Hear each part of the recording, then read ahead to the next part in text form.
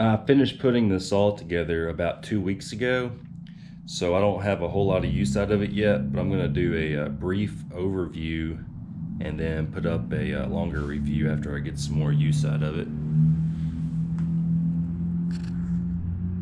I ordered this saw on a Wednesday around 11 o'clock in the morning, and it was delivered on Friday around 9 o'clock in the morning.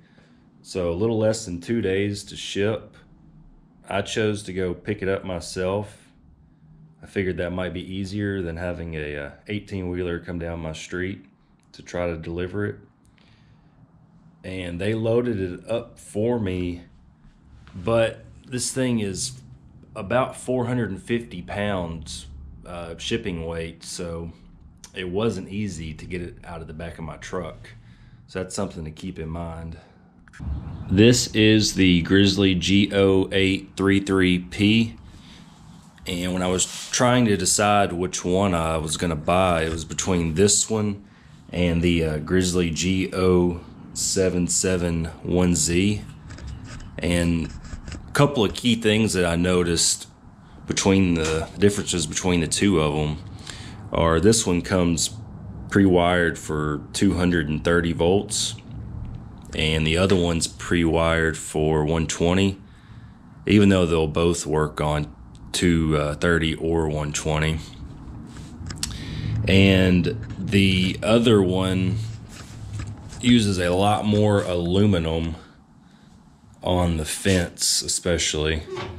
Like this is steel tubing, and that's extruded aluminum on the other one.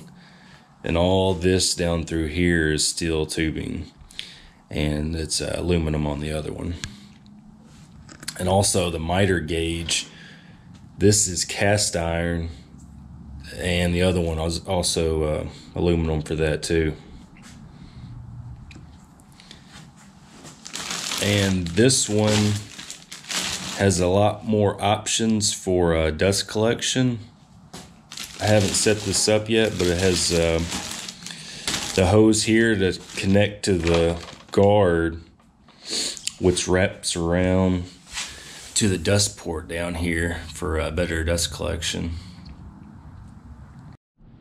I'll do a quick calibration check. I don't have any specialty tools for this, but I have a square, so I'll make sure that the blade is square to the table and that the fence is square to the table, and that it's also parallel to the blade.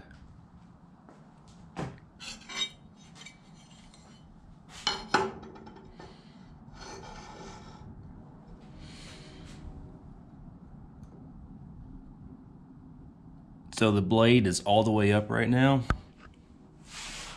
and it is perfectly square to the table.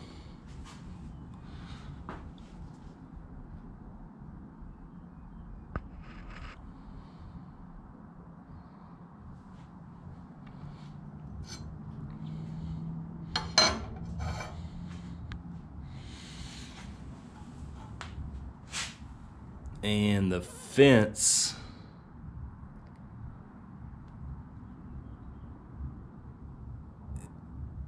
is also perfectly square to the table.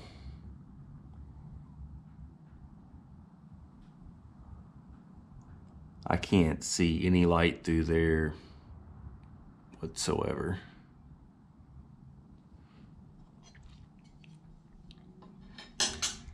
And I don't have a square or to go from the front of the saw to the back of the saw, but I was able to line it up with this miter slot. It's kind of hard to see, but I did line it up perfectly with this miter slot at the front, and it's basically perfectly lined up with the miter slot in the back also. That's the best way I can measure this right now. It might be just opened up just a hair, but pretty much lined up with it from front to back.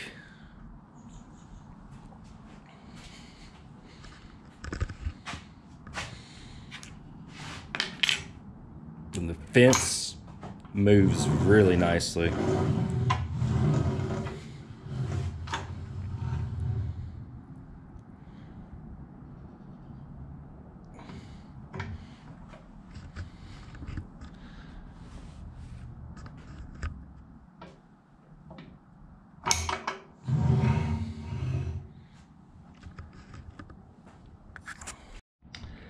My overall first impressions of this saw is that I really like it a lot.